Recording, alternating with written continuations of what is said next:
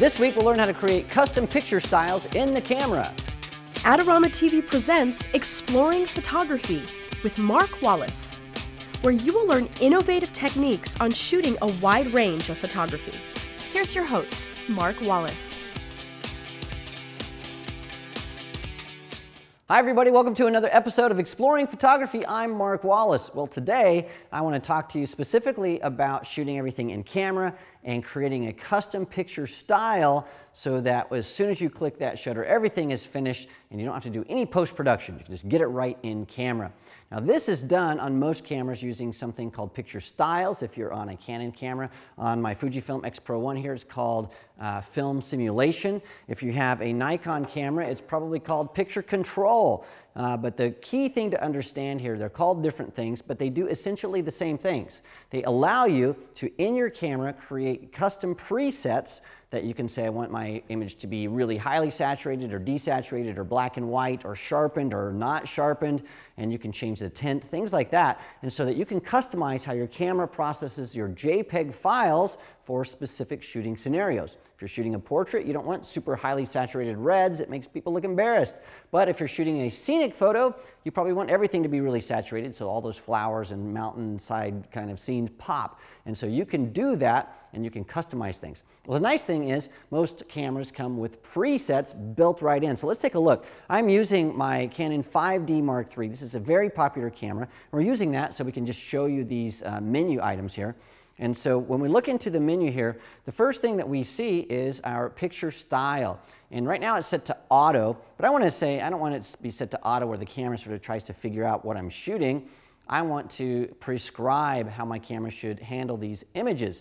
So when we go into our menu here, we can see that we have all these different picture styles, and these come shipped with the camera.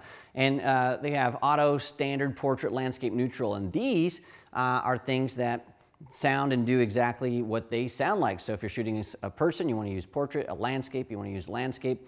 So if we dive in really quickly here, you can see what's happening. So on this, we have our sharpness turned up just a bit for landscape, but our contrast, saturation, and color tone are still set to the middle. And we can always go in here and say, you know what, when I shoot landscapes, I want things to be more saturated. So you can just click on that, and then you can increase your saturation or you can decrease that. So you can take what the picture styles are that come with your camera and you can do some changes to them. So let's take a quick look at how these work. So what I'm going to do is I'm going to take a standard picture style, and we have Stunt Pig standing by right back here, and I'm just going to take a really quick shot of Stunt Pig. When that shows up, you can see it's a standard picture of Stunt Pig. So we don't have a lot of contrast, we don't have a lot of it's not monochromatic, but that's what I want. I want to have a picture that is black and white and is high contrast. Well, what I can do is I can create something that does just that. So I'm going to go into my picture styles here, and I'm going to go down here to my user-defined picture styles, and I will hit Info to go into that. And on my picture style, I'm going to begin with the preset that comes with the camera. So I'm going to choose the preset of monochrome because I want this to be black and white. And I'm not going to use the monochrome preset that came with the camera because in my opinion, it's not contrasty enough. So I'm going to start there, and then I'm going to go down to my sharpness, and I'm going to take my sharpness and I'm going to take that way up. So it's all the way up to the max. I'll take my contrast, I'm going to take that all the way up as high as it can go. And then let's even go in, we'll put a filter effect on that. We'll filter some yellow, and then we're going to not do any kind of toning on that, but we could if we wanted to. The point is you can make this what you want it to be. All right, so we have that set, and then what I'll do is I'll go back to my menu. Everything's good. And now let's take another shot of Stunt Pig here. And so same shot that we did before. We can clearly see that everything is set exactly as I wanted. We have that high contrast, really sharp image of Stunt Pig, and it's black and white. Well, this is great news for JPEG shooters because now that you know what picture styles are, you can apply those to work the way that you shoot. In fact, here's some shots that I did outside today.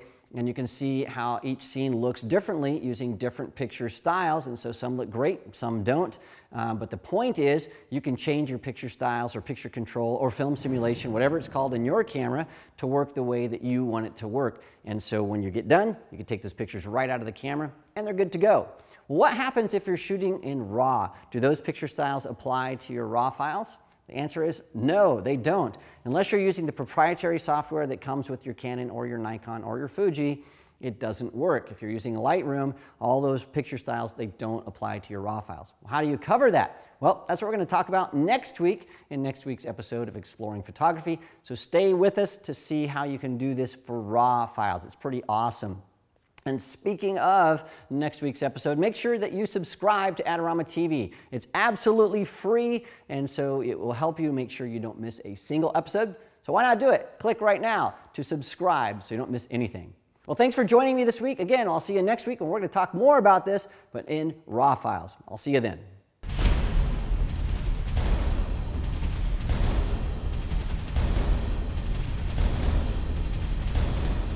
I want to have higher contrast. I want it to be more sharp, or more sharp, much more sharper. I want it to be sharper. We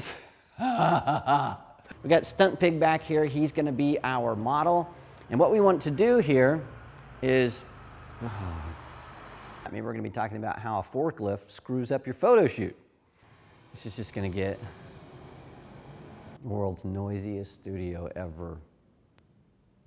Want to get the most out of your Adorama photography equipment? Visit our Learning Center where you can read popular articles, how-to tips, buying guides, and product reviews.